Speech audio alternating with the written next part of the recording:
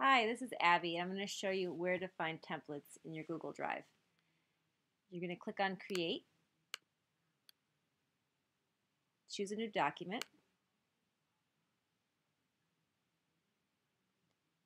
You're going to click on File and hover over New, and a drop-down menu will come up here on the right-hand side, and you'll see From Template. And this is where all of our templates are.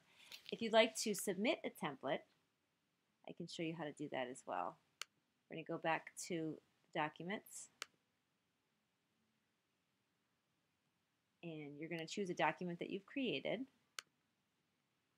And after you put a check mark next to it, these choices come up above.